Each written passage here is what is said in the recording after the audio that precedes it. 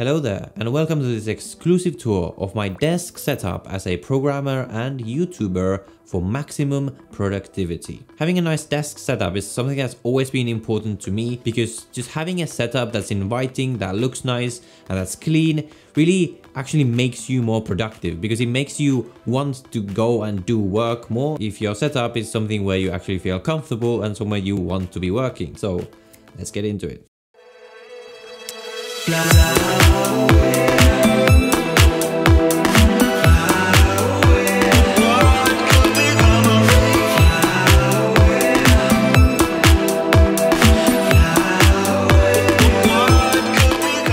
It's my keyboard. I use this one. It is the Keychron K6, I believe. I'll leave all the links down below so you can find all of these. It's a nice mechanical keyboard, a really satisfying sound. The only downside, obviously, if there's someone else in an opposite room or something, the sound might get annoying. That hasn't happened to me yet, but it probably will. The other thing I like about this is that it's very compact and small. You know how most keyboards, they're like really big with like a whole bunch of like buttons at the top and there's like a whole section here. I never really use those buttons, so I really wanted to find a keyboard that it does away with the superfluous buttons that I'm never using anyway, which allows me to save more space in the desk and just make the setup a lot cleaner. It is RGB, you can change the different live configurations by clicking this button. Works with Bluetooth. The only downside of this keyboard is that whenever I'm switching between my two computers, it sometimes takes time for the Bluetooth to like recognize the new computer and it always keeps connecting to the old one and stuff. It can be really annoying. But other than that, I really like this keyboard. I'll make a full review on it if you're interested, so leave a comment below if you're interested in a review of this or any of the other gear that I talk about. Then we have my mouse. It is the MS Master 2S, I believe. Really awesome mouse. It's one of the most popular productivity mouses out there. It's really ergonomic, really fits in your hand really nicely. And my favorite part about this is the side wheel or side scroll or whatever. This is really great when I'm editing video because it allows me to scroll the timeline while freeing up this other scroll to scroll up and down. So if you're editing video, I highly recommend this one. Obviously for programming and other stuff, it's also really great because it really sits nicely in your hand. So charging this is also really simple. You can keep using it while you're charging it. It doesn't even need to charge that often. I only charge it like maybe once every 2 weeks, something like that. It's really handy mouse, really like it. So you might be wondering, am I team Mac or am I team PC? There's a huge debate over, oh, Mac's the best, PCs suck. Then the PC guys go like, but you can't even game on the Mac. So because I couldn't decide, I've got both. I've got my MacBook Air 2020 model M1. The M1 is really a game changer. If you're considering getting a new laptop, I highly recommend specifically one of the M1 models because it just makes them so much more powerful compared to the old ones. So I use my MacBook for all my programming and all my day-to-day internet scrolling, pretty much anything that I do on a daily basis on a computer, because I do prefer the Mac operating system. So then why do I also have this super fancy, super expensive, powerful PC? Well, that's for whenever I need a lot of raw power. So for example, when I'm editing these videos, it's really heavy on the computer and the MacBook Air isn't quite good enough for that. So for video editing, I just needed the most power for the least amount of money because I'm really poor.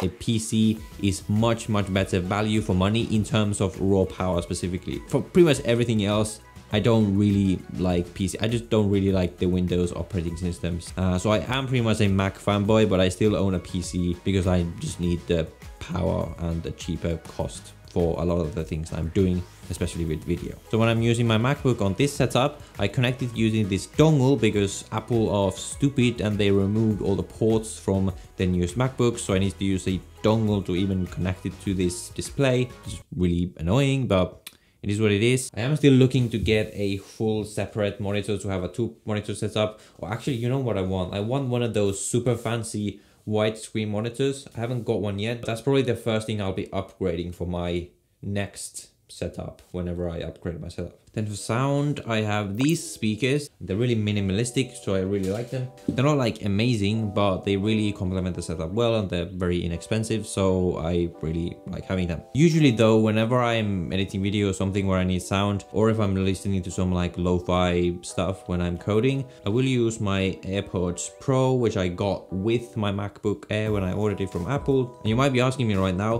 where is your case? How do you just have your AirPods without the case on the desk like that? Well, I do usually have them in the case, but I lost it. And how that happened, don't ask me. But it's related to the fact that I'm currently in Finland, where it's very snowy, and snow is white and the case is white, so yeah.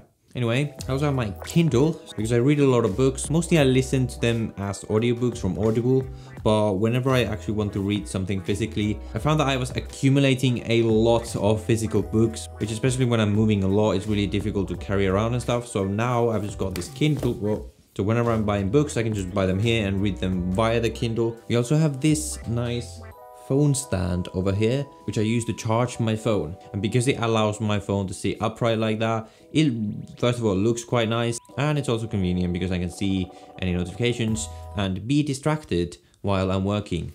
Yeah, I should probably stop keeping my phone there when I'm working. Then you might be wondering, what the hell is this big ass green book?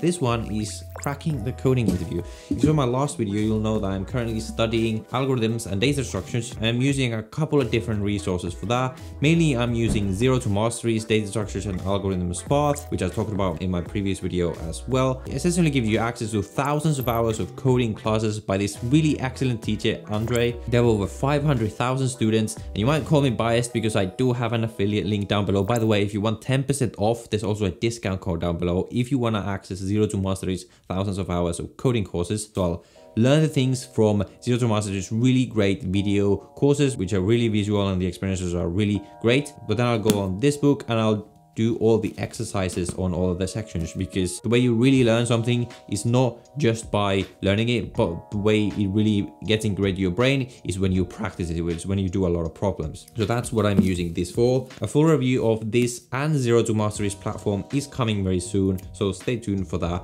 But if you want to get cracking the coding interview, there's also an affiliate link down below, as well as again a link to Zero to Mastery if you want to check that out. My monitor is this 27-inch QHD one, nothing special, but for this size I didn't really see the reason to go to 4K yet. The desk itself is just a random desk. I don't really even know which one it is. One thing I do like is having a really wide desk where there's a lot of room for me to like place items, where I don't feel like I'm being cramped. That's probably one of the most important parts of a nice setup for me, just having a lot of space. And then you probably want to know what my chair is like.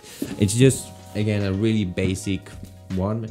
It's not even that good. It's just whatever random one we happen to have at home. This is definitely also on the list of the things that I need to upgrade next. And then decorating the walls, we have some nice pictures taken by the amazing photographer that is me. Yes, that's right. All of these pictures on the wall have been taken by myself. I used to do a lot of photography, especially when I was in London. So I just like having my own photography on the walls because I am egoistic as hell. And also because it's cheaper that way. Some of the stuff I have are these headphones, which I use with my PC. So whenever I'm editing video, I'll usually use these headphones. I don't know if they're like the best or anything.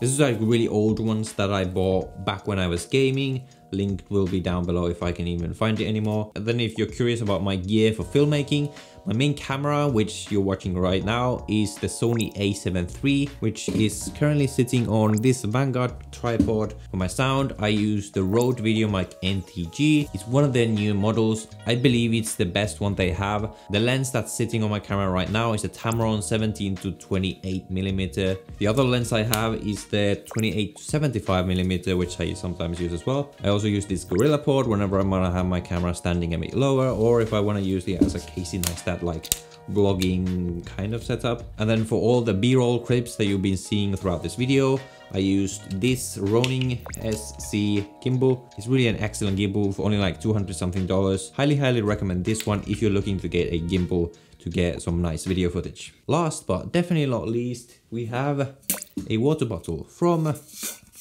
Deloitte Flex. It allows me to drink exactly 2 liters of water each day to ensure maximum productivity. stay hydrated, people. So that's pretty much what my desk setup looks like. Quite basic, not too much to it. The next things I definitely want to upgrade is to get a bigger monitor, probably one of those ultra wide ones, because especially when I'm video editing and even programming, I always need to have like two things. I need to be copying things from one to the other. So this one monitor with like the laptop screen really isn't cutting it anymore. But the reason I'm not upgrading yet is because I'm going to be moving to London to start my job in September, because currently I'm doing a gap year. So I've been living back home here in Finland, but I'm moving back to London soon. So I don't want to have to like buy a massive monitor and then like move it overseas to the UK. But once I do, you'll be seeing an updated version of this setup in my new London apartment. So you'll have that to look forward to. So that was my desk setup. I'll have a lot of reviews coming out of my keyboard, of my mouse, and like all the things that I'm using. Let me know in the comments which reviews you want to see next. I don't even know if you're interested in this kind of video. So if you're not, let me know that as well. But once I do have some reviews of all the gear that I'm using, they will be listed here that you can click on. So go watch one of these videos next.